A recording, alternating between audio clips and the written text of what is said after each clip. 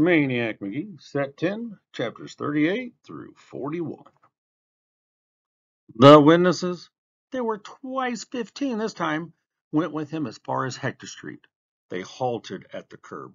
He crossed the street and went on alone. Hyper megaphoned after him. Maniac, come back! We was just kidding. You don't have to.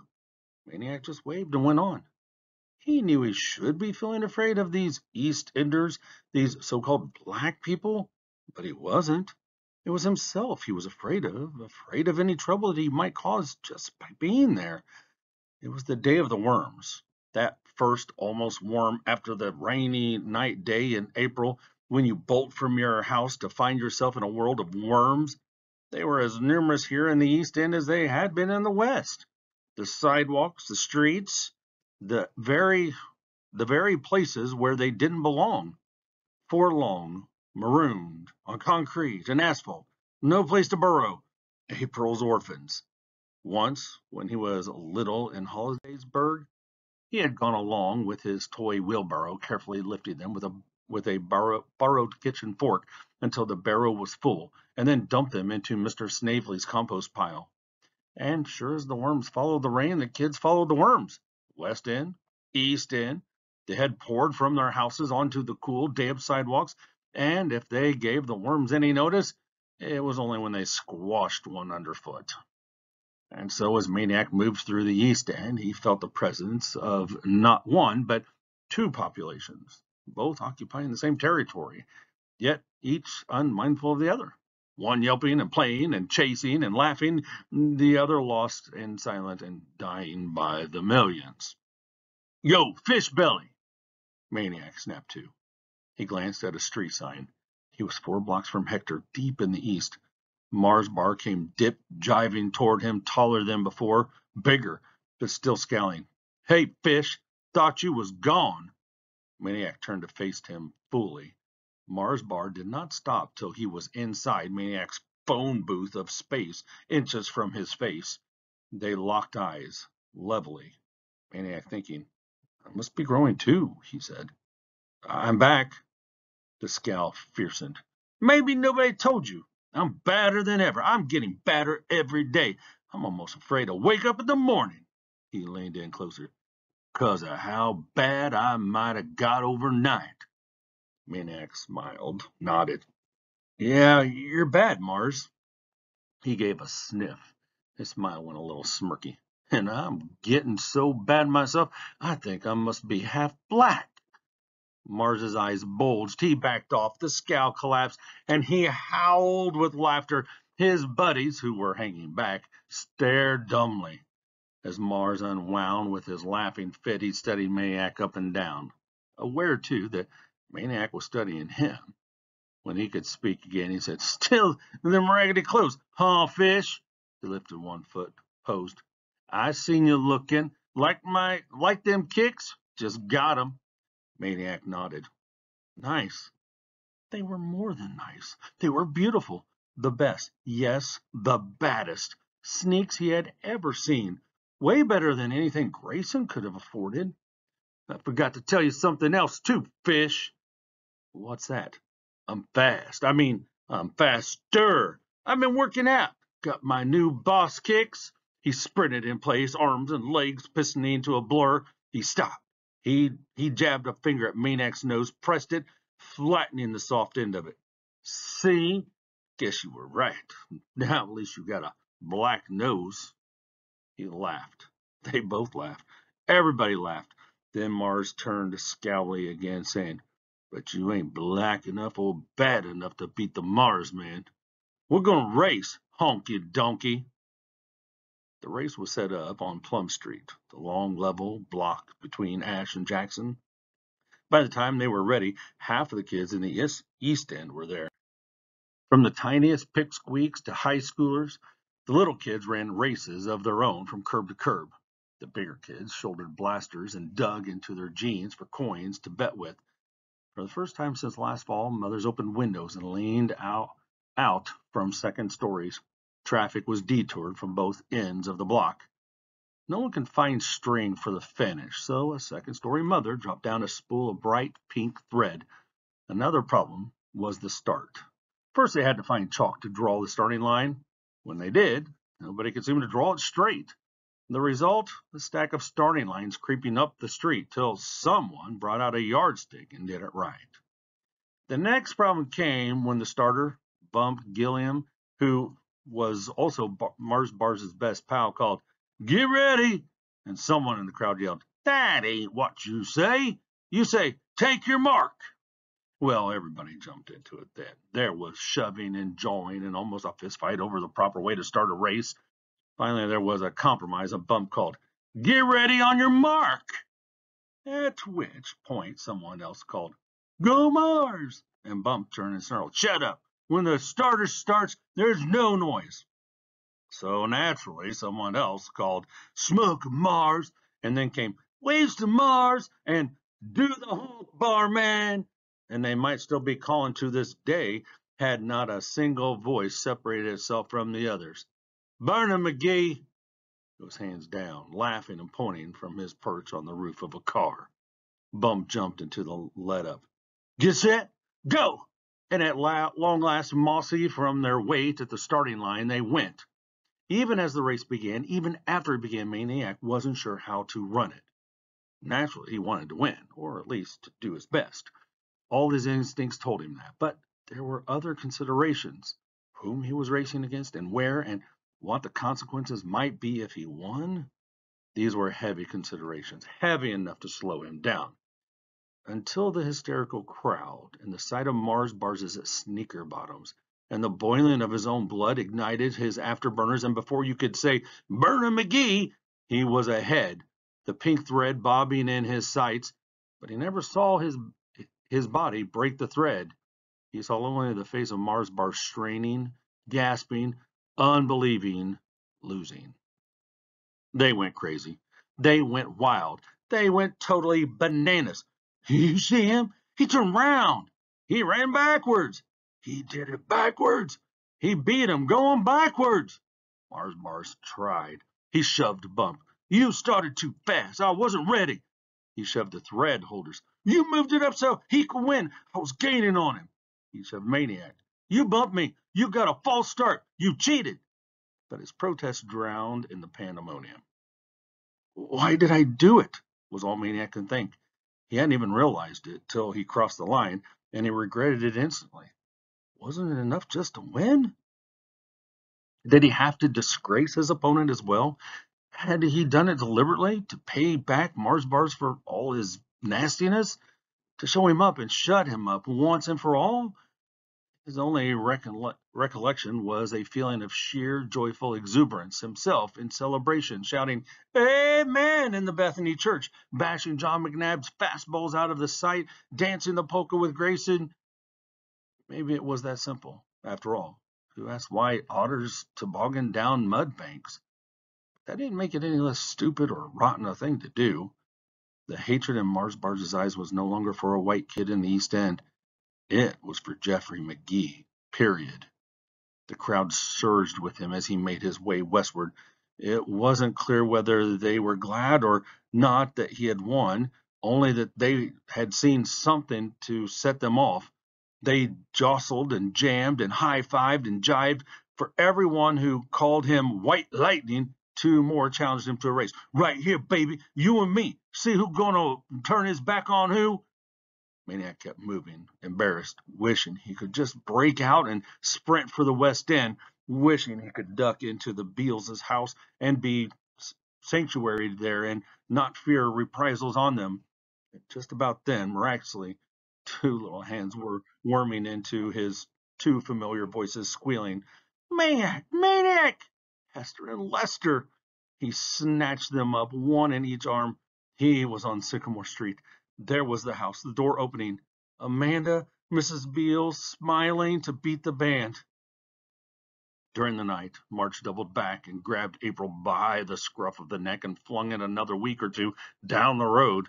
When Maniac slipped slightly from the house at dawn, the only way he'd ever managed to get away, March pounced with cold and nasty paws. But Maniac wasn't minding. The reunion had been ecstatic and tearful and nonstop happy, and inside he was pure July. He was half a block up Sycamore before he stopped tiptoeing. Minutes later, he crossed Hector. The streets were dry. On occasion, scrap of chewed rawhide was all that remained of the worms. Hours later, Russell and Piper spotted him 3 blocks off. "Maniac, you're alive? We thought they got you. We thought they slit your throat. We thought they strangled you and pulled your tongue out. We thought they chopped your head off and and boiled you. Yeah, boiled you. And drunk your blood. Yeah, and drunk your brains. You don't drink brains, you moron meatball. Yeah, you do. Brains are like milkshakes, like Dairy Queen. You can drink them with a straw. You can hear them sloshing if you shake your head hard enough. Listen. Hey, get off my head. Hey, help!" They were off and running. Maniac couldn't help laughing. In spite of their twisted, ludicrous impressions of the EastEnders, the concern and the tears in their eyes had been genuine. They had really missed him. They had really been afraid for him. 2 houses away, you could hear the thump, almost feel it. And Father George McNabb's voice, "Lay him down easy, I said. Easy," followed by son John. "This easy enough?" Thump, followed by a string of curses from George McNabb that fried the cold morning like an egg. The living room was hazy with dust. At the back end of the dining room, they were bringing in the cinder blocks. George and John and a handful of cobras, lugging and grunting them in from the backyard and dumping them onto the floor. Thump! Thump! "Hey, kid!" George McNabb was pointing through the haze. 3 months, and he still didn't know his tenant's name? "Get your lily hide over here. Start lugging these." Maniac waved. "Later, gotta go." He shut the door and headed up the street. So they were really doing it.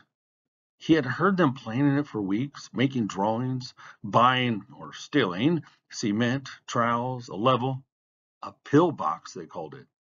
Once it was done, they'd be ready. Let the revolts begin. Let the rebels, as they called the EastEnders, come. Let 'em bust through the newly installed bars, over the plywood on the windows. Let 'em bust through the steel door. They'll find themselves staring down the barrel of a little surprise. They squabbled over what the surprise should be. Uzi? AK-47? Bazooka? "Why?" Maniac had asked Giant John one day. "Why what?" "Why are you doing all this?" "To get ready. What else?" "What do you think's going to happen?" "What's going to happen?" Giant John swatted a squad of roaches from the kitchen table and sat down. "What's going to happen is, one of these days, they're going to revolt." "Who says?" "Who cares who says? You think you're going to make an announcement?" Maniac tried to picture Amanda and Hester and Lester and Bow Wow storming the barricades. "When's all this supposed to happen?" John shrugged. "You never know. Maybe this summer." He jumped up, grabbed a beer from the fridge, flipped it open. "They like to revolt in the summer. Makes them itchy. They like to overrun the cities. This time we'll be ready." And he told Maniac what he often imagined lying in bed. The black sweeping across Hector one streaming summer night, torches, chains, blades, guns, war cries, marauding, looting, overrunning the West End, climbing in through smashed windows, doors, looking for whites, bloodthirsty for whites, like Indians in the old days, Indians on a raid. "That's what they are." Giant John nodded thoughtfully. "Today's Indians." The cockroach strolling up his pant leg wasn't the only thing making Maniac feel crawly. He took off the roach. He moved to the center of the kitchen to surround himself with as much space as possible. "But other people," he said. "I don't hear them talking about revolts. Nobody else wants to make a pillbox." Giant John tilted the last of the beer into his mouth. "Maybe when we do," he grinned, "they will." That had been weeks before, and now the pillbox was underway, no longer an idea in the backyard, but a reality in the dining room. Now there was no room that Maniac could stand in the middle of and feel clean. Now there was something else in that house and it smelled worse than garbage and turds. He ran far that day, away from the town, letting the wind wash him When he returned to the West End, he heard in the distance Mrs. Pickwell whistling her children to dinner. Though he had heard the whistle many times, he had not answered it since his first day in town. Now he felt, as he had that day, that it was meant for him. This time, of course, there was a difference. He was no stranger. He was Maniac Magee, the kid who had walked barefoot through the dump near their house. The Pickwell kids cheered when he showed up and treated him like a legend in the flesh. Mrs. Pickwell did better. She treated him like a member of the family, as if she would have been surprised if he hadn't come on the whistle. Nor was Maniac the only visitor for dinner. Mr. Pickwell had brought home a down-and-out shoe salesman in sore need of sympathy and a good meal. As Maniac ate and talked and laughed his way through dinner, he couldn't help thinking of the Beals, how alike the two families were. Friendly, giving, accepting. So easily he could picture the Bealses' brown faces around the dinner table and the little Pickwell kids' white bodies in the bathtub at 728 Sycamore. Whoever had made of Hector Street a barrier, it was surely not these people. Fortified by his good time at the Pickwells, Maniac returned to the McNabbs. After the East End scare, Russell and Piper no longer demanded stunts of him in return for attending school. On the one hand, this was a relief to Maniac. On the other, it left him with less influence over them. He could always extort a day or two in class from them with the free weekly pizza. Beyond that, he goaded them towards school any way he could. He organized a marbles tournament that could take place only in the schoolyard during recess. He tried reading to them, as he had to Hector and Lester, and to Grayson, but they paid as much attention as the roaches. He took them to the library, then scrapped that idea after their shenanigans left the librarian blubbering and blue-faced. Then May arrived, with its warm weather, and blew away what little power he had left. The boys began again to dream of travel. Wood appeared in the backyard. They were building a raft. "Gonna sail down the river to the ocean," they said. One day he heard frenzied horn honking and screaming. He turned to see an ancient, rusty gas-hauled convertible rolling by with Russell behind the wheel and Piper jumping up and down and shrieking in the back seat. By the time Maniac caught up, they were gone, and the car was shuddering against a telephone pole. Another time, he had to run them down and haul them back to Dorsey's grocery, where he made them empty their bulging pockets of the 50 bubblegums they had stolen.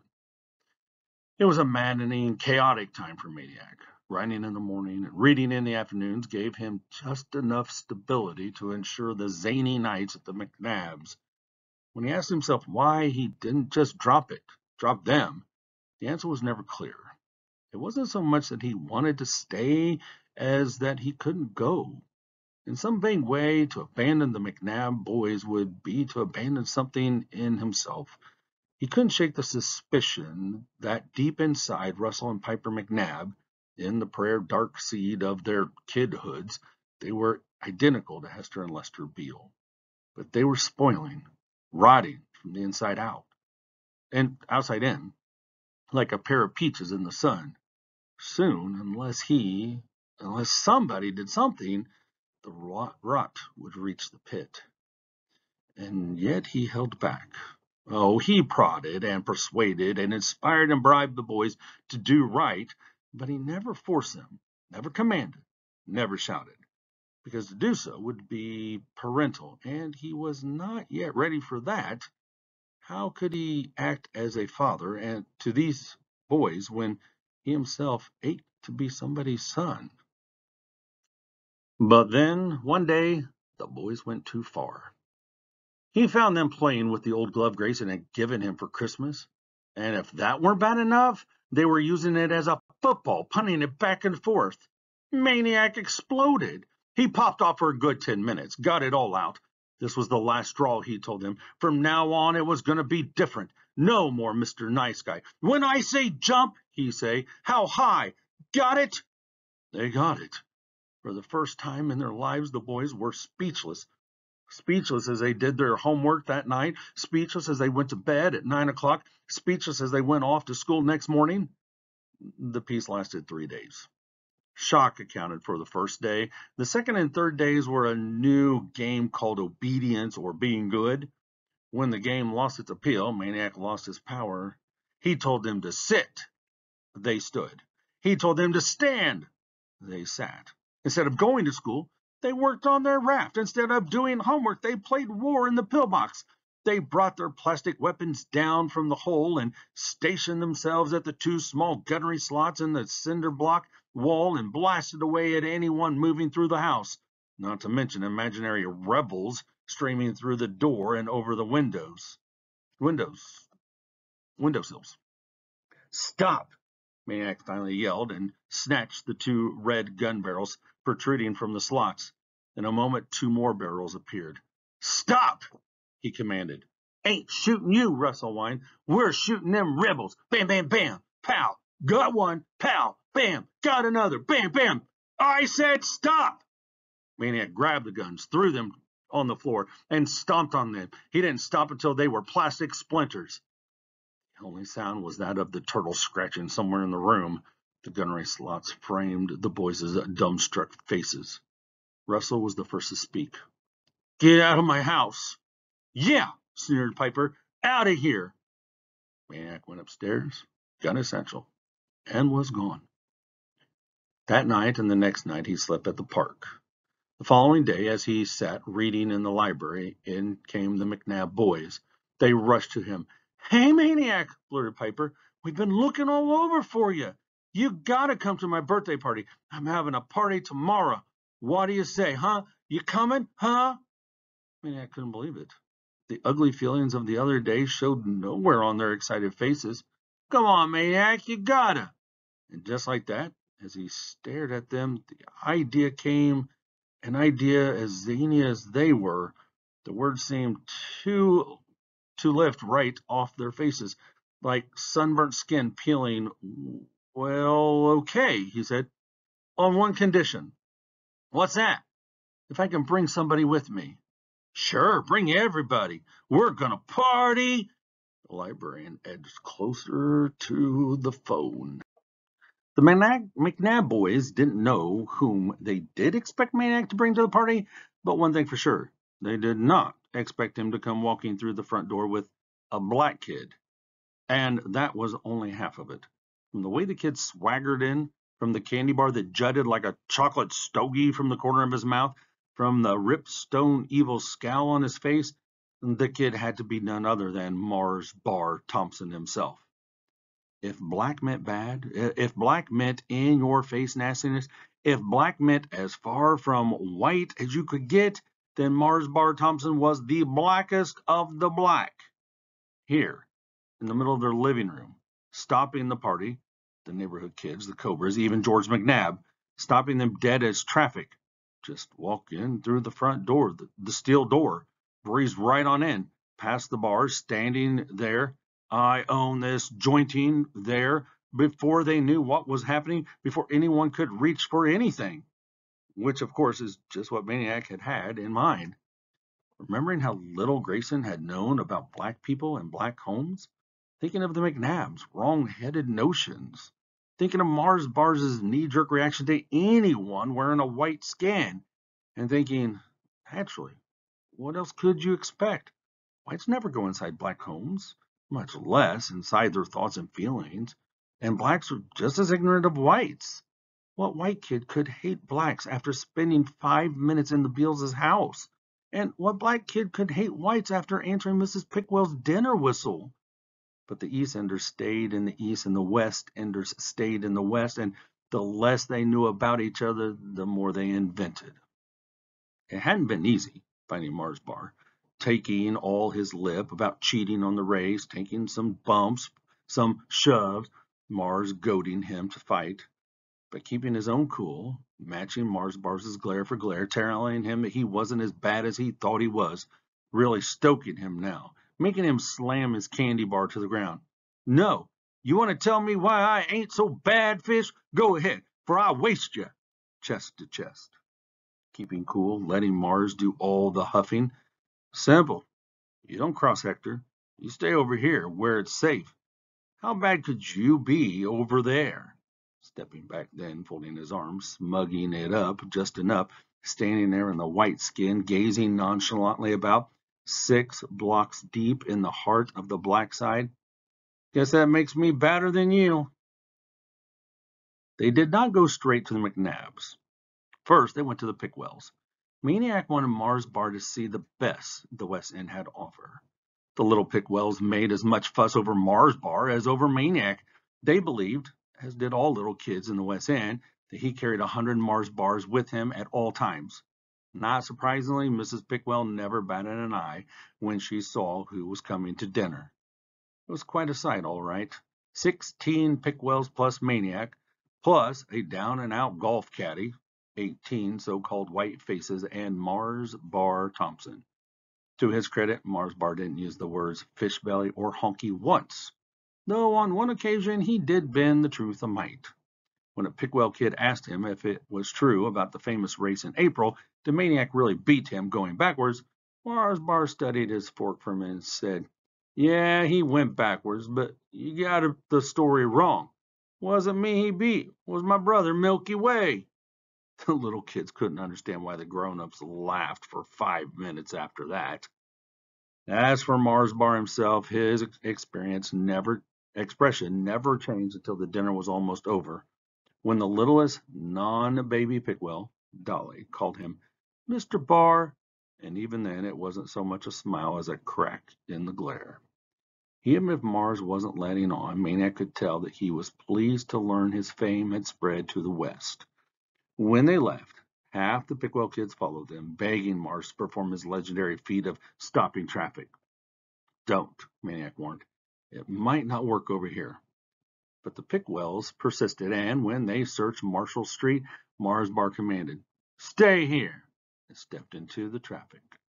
Not only did the shamble jive, shuck, and hip doodle at his own sweet pace, he did something he had never done in the East End. He came to a complete and utter halt halfway across the street, and let nothing but the evil in his eyes take care of the rest. He stood like that for 1 full minute. By the time he finally moved on to the other side, so the legend goes, 23 cars, several bicycles, and a bus were stacked in a dead stop in both directions. Maniac hurried across while the Pickwells stood at the curb cheering and waving goodbye. But no one was cheering now in Fort McNabb, and Maniac knew that, despite the swagger and the scowl and the chocolate stogie, Mars Bar Thompson was one uneasy dude.